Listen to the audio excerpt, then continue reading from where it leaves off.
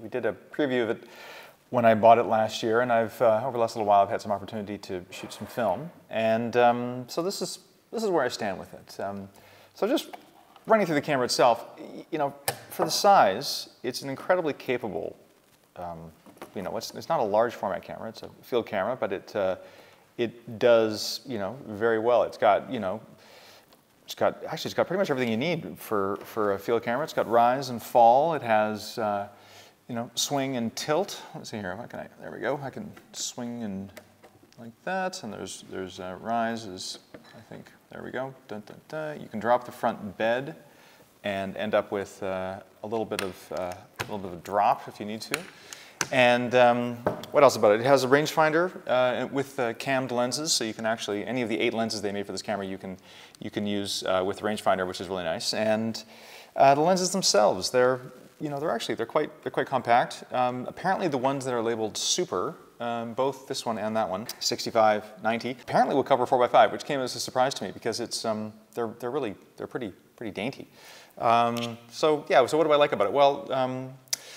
It's nice and small. And what do I dislike about it? It's nice and small.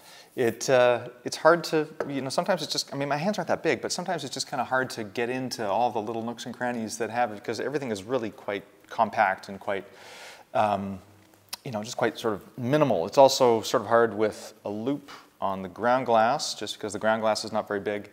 And, you know, it's one of those things where it tends to be, it's just, you know, it just takes a bit of getting used to, really, more than anything. And what I do like is I do like the lenses. Surprisingly sharp, fairly low contrast. They have kind of a vintagey sort of a feel, especially if you shoot it with some black and white film. They're a bit slow. 5.6 f7, you know, makes the ground glass a little dim, which can be a pain, but then of course it also makes the lenses nice and small, which can be a benefit. And obviously they were going for portability when they designed these lenses. And like every camera, you know, once you actually shoot with it for a while, it becomes easier. And, you know, the first time I took this camera out, it was a real challenge. I basically had to do everything. You know, I dropped things and things were loose and things were too tight, and trying to get the lenses to work and trying to find the ground glass to figure out where your framing was. There is a viewfinder, so you can sort of roughly approximate your framing. And these kind of cameras do take a fair amount of getting used to. It's hard to pick this up and just run with it. And it's a challenge to be able to shoot with, but then of course the harder you work at it, the better your images, you know, are. And you know, one of the reasons why I'm saying that,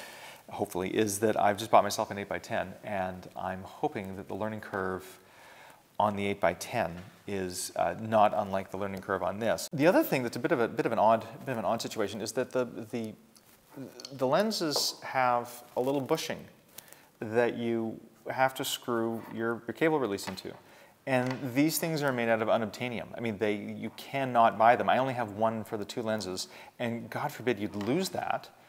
Because then your cable release doesn't work with your lens. I mean, some people will wrap the cable release with a bit of tape, so at least it'll fit in there. But it's a bit of a kludge, and that is just kind of worrisome. I'm not exactly sure why they did it. I guess they didn't want to have the lenses damaged if the threads got crossed or something like that. But it's a bit worrisome. The other thing about these lenses that's kind of weird is the throw on the shutter release is actually quite long. What that means is that of all of the cable releases that I own, this old kind of warped and bent one is the only one that has a long enough throw to trip the shutters. All the other cable releases I own don't work. It's a bit disappointing to only have one and have one that's kind of mangled. You know, and the other thing as well about this camera is that because you've got roll film backs on it, you can get eight exposures per roll, which is nice to have. And but on the other hand, for me, the major drawback is that the roll film backs that I have for this camera are 6x9, and I'm not a fan of the 6x9 format, or the 2:3 ratio. 35mm film,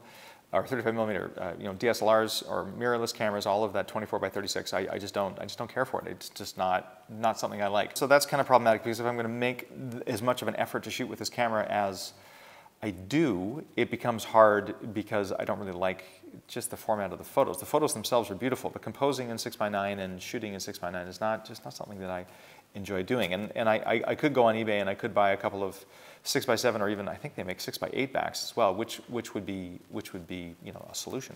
But then they're a couple $100 each, and do I really want to spend $500 on more equipment for this camera when I could just shoot with my 4x5?